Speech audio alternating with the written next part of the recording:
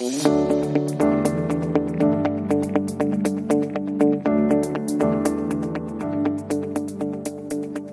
to another episode of Investing Compass. Before we begin, a quick note that the information contained in this podcast is general in nature, does not take into account your personal situation, circumstances, or needs.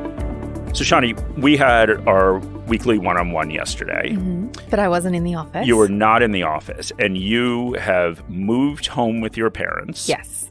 Yeah, so Shani's out there for 8 weeks total.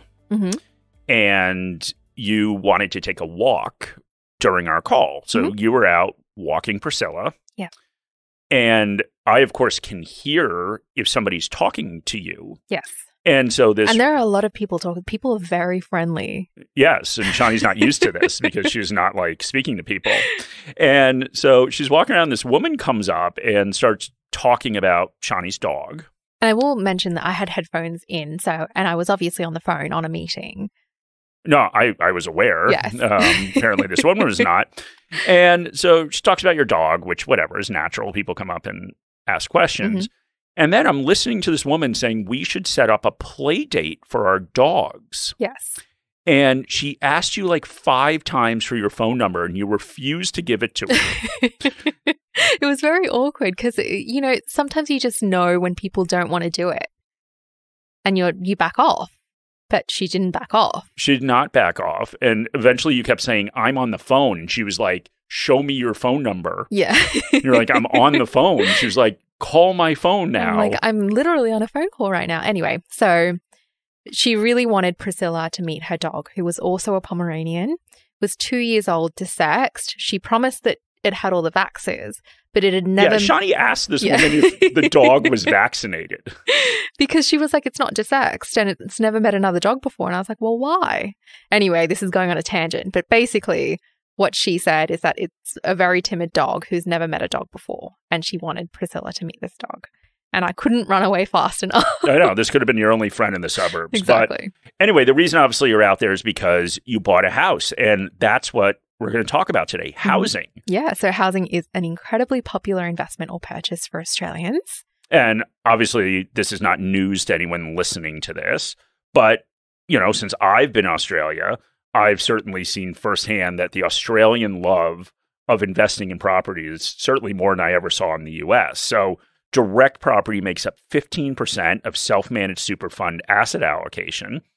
And a study by Money Magazine found that Australians thought investing in real estate was more secure than the share market, gold, cash, and fixed interest. And there is a reason that Australians are so into property. Over the past 25 years, median house prices have increased by 412% and median unit prices have gone up by 316%.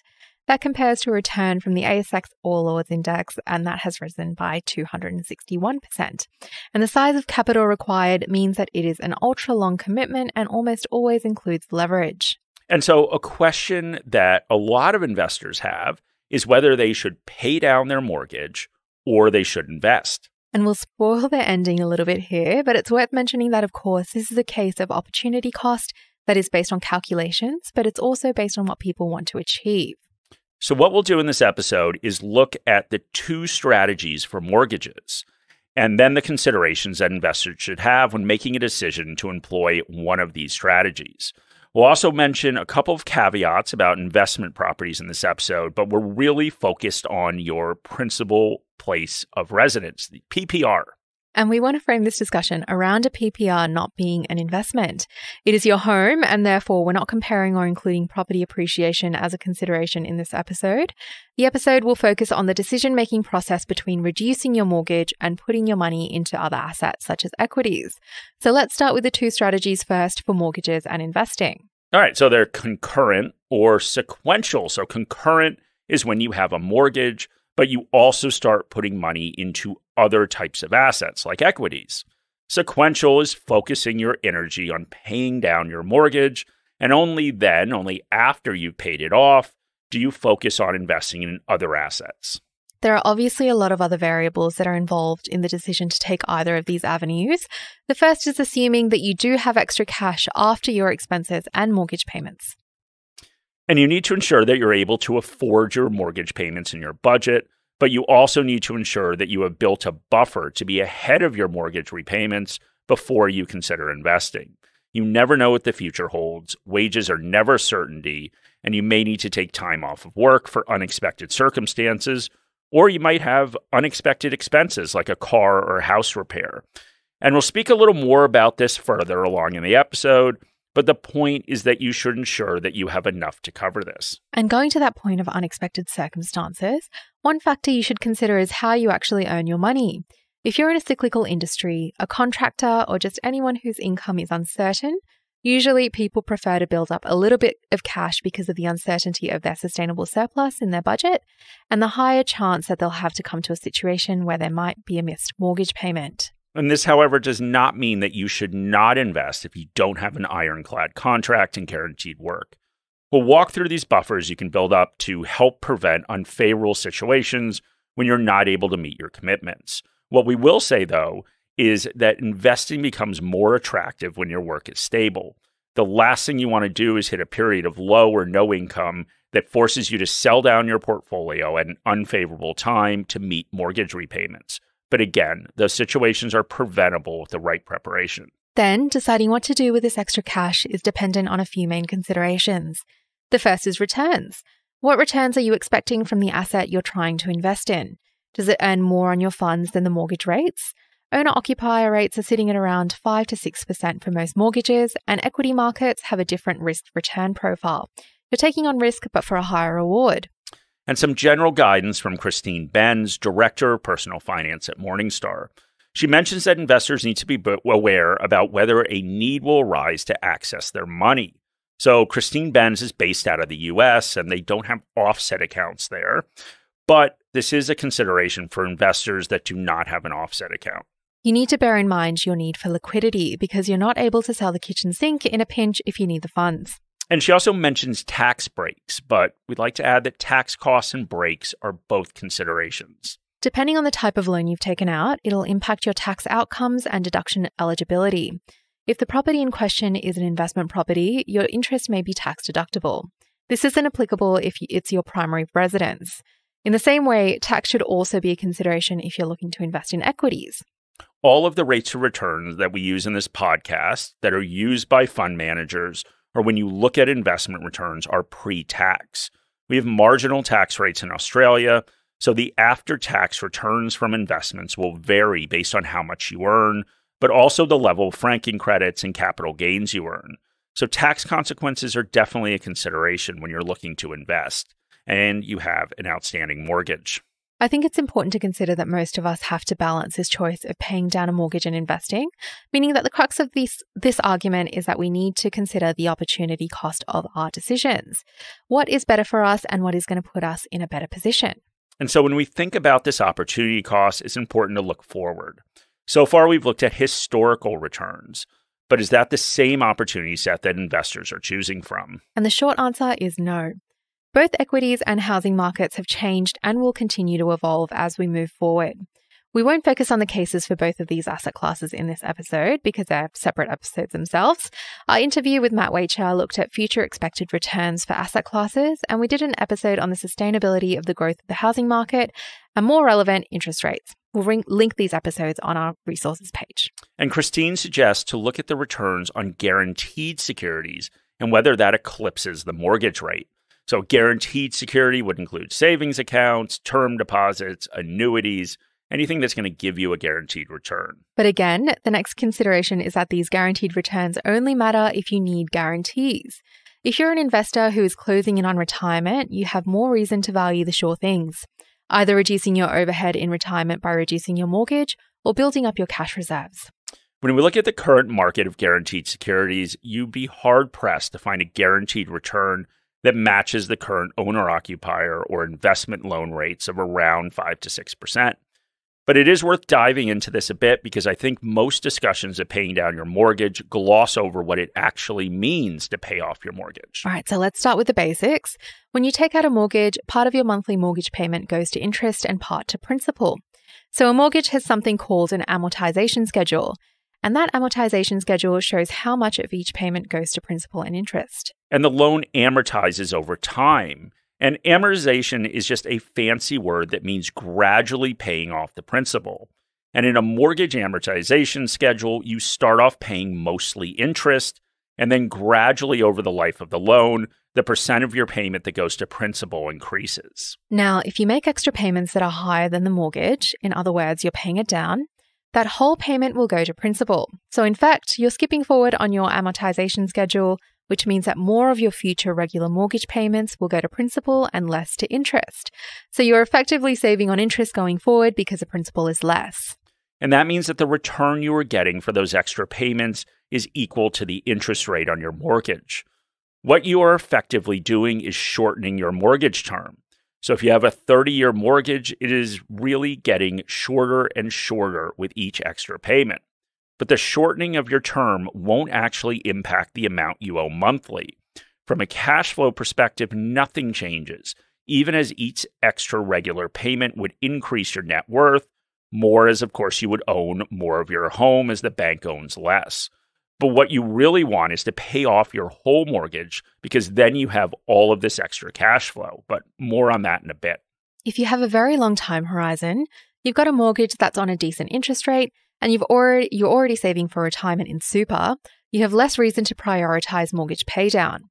Although the returns that you may earn on your equity portfolio may not be that impressive over the next decade or so, they'll likely beat mortgage interest rates over a longer time horizon. And time horizon is the major factor that will determine whether you employ a concurrent or a sequential strategy. As a general rule, it's said that if you have less than 3 years on your mortgage, it's worth focusing your efforts on paying down your mortgage. And the reason for this is what I discussed above. Even though at the end of your mortgage, you are paying mostly principal with each regular mortgage payment, once you make the finish line, or once the finish line is in sight, then you get the reward. Because if you're paying $3,000 a month for your mortgage payment, the minute you make your last mortgage payment, all of a sudden you have $3,000 extra a month in your budget to spend on whatever you want. And so in this case, who cares what the interest rate is? Get to that finish line as fast as possible because the reward is huge. And this is where we need to come up with another consideration on paying your mortgage. What is your intention for your home? The average Australian owns a home for 11 years according to CoreLogic. And this has actually lengthened over time, which is a good thing. But if you own a home for 11 years, you aren't getting that far on the amortization schedule of a 30-year mortgage. You're still paying a lot of interest with each mortgage payment you make. And if you don't intend to own your home forever and have no intention of paying it off, the shortening of your mortgage has less of a value for you because making all those extra payments will never get you to the holy grail, which is owning your home outright and wiping that monthly payment out of your budget. Morningstar Investor is built for investors by investors. It provides independent research and data on over 40,000 securities, tools to build and maintain an investment portfolio, and investor education resources to support you, regardless of where you are in your investing journey. Explore opportunities with our monthly global best ideas. Explore our ETF model portfolios. Plan better with 2 years of dividend forecasts for ASX-listed stocks. And stay informed with independent thought leadership. We've built tools to help you construct, monitor and maintain your portfolio, including our Portfolio Manager, integrated with one of Australia's leading portfolio tracking tools, ShareSite. Morningstar has been empowering investor success for over 35 years. We're passionate about your outcomes and are here every step of the way as you achieve them. Take out a free 4-week trial to access our resources. Find the details in the episode notes. And here is a really interesting thing mathematically. Never thought I'd say that. What you are doing by making extra payments is you are effectively reducing the leverage on your home. And there is an argument to be made that this is a bad thing if you expect your home to keep increasing in value because the leverage will juice your returns as long as they are positive. If housing prices fall, that is a whole different ballgame. Now, this is a bit of a tricky concept, so let's walk through an example. Say you buy a home for $1 million and you put down 20% or $200,000. You own this home for 11 years. In the first scenario, you just make the regular mortgage payments on a 5% loan. And we're assuming that that interest rate doesn't change. So let's say the value of your home increases 7% a year. That means in 11 years, when you sell it, it's now worth $2.1 million. Now, there are lots of ways to think about the return you earn on a house. You've paid a lot of interest to the bank over those 11 years, so technically, if we were to calculate a return, we'd have to take that interest into account. But you also get another benefit out of it. You've got a place to live. If you didn't have that home, you would be paying rent. So for the purpose of this example, we're going to say the payments you've made to the bank are just the cost of having somewhere to live. And we're going to calculate the return you earn off the $200,000 that you put down. So after 11 years, the $800,000 loan that you took out at a 5% rate is now roughly a $648,000 loan. That is what you still owe the bank. So you sell the house for $2.1 million, you pay the bank back $648,000, and that leaves you with $1.452 million. And of course, you put down $200,000. So the return you earned, the annual return you earned over those 11 years is 19.75%. Now, you might be sitting there trying to figure out how you earn that return when housing prices only went up 7% a year. The reason is leverage. You took out a loan. Leverage is a multiplier on returns as long as they are positive. If housing prices go down, the same leverage will turn the situation into a disaster. So let's run a separate scenario. This is a scenario where you are aggressively paying down your mortgage on the house, although you don't intend to ever pay it off. So let's say you're putting $1,000 extra a month or $12,000 a year into paying down your mortgage. Now, when you sell your house after 11 years, the loan you have to pay back to the bank is only $497,000. And you get to keep $1.6 million in proceeds on the sale. So happy days, but not so quick. Because instead of $200,000, you have now paid $332,000 for your house because you had 11 years of paying down your mortgage by $12,000 a year. So now the return that you earned on that house is 15.37% a year. So it's actually less.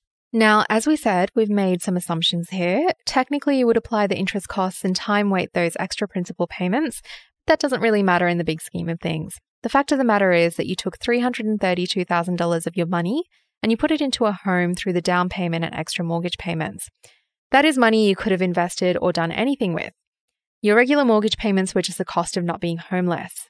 Under that scenario, with paying down the principal in a home you never expected to pay off, you have lowered your return, and you have lowered it by reducing the leverage on an appreciated asset. So there are certainly positives to paying down your home. You are building more of an equity buffer in case housing prices drop. But if you think that housing prices are going to go up, that leverage will increase your returns. One last thing to think about. If you're able to save more than a 20% deposit on your home and put down 30% or more, you're also reducing your leverage. But the value in doing this is that you're also reducing your monthly mortgage payment and increasing your cash flow. But the second you buy your home, you remove your ability to do that, even if you're making extra repayments. They won't affect your monthly mortgage repayment. So let's go back to the investing side of things. If you do have a long time left on your mortgage and or aren't intending to ever pay it off, the more attractive investing becomes as an alternate to paying down your house. Longer time horizons for equity investments have meant that they have time to compound. Compounding is a theme that we discuss a lot, but it's the key to how people build wealth and become successful investors.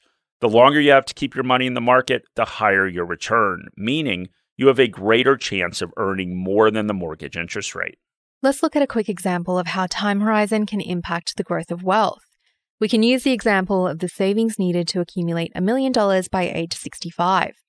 When you're 25, you have 40 years till you reach 65. You only need to save $405 a month to get to $1 million. $805,789 of this, $1 million, comes from investment growth and compounding. When you have 10 years left, you need to contribute $5,846 a month to get to $1 million. $298,458 of that comes from investment growth and compounding. This is where we come to opportunity costs again. The opportunity cost of your surplus is not considering the return that you get from your investment, but the compounding of those reinvested returns. This is what Warren Buffett was talking about when he spoke about his $300,000 haircut. If a dollar today was going to be worth $20 in the future, then in his mind, the two were an equivalent. His friends and family often heard him equate things like haircuts to large amounts.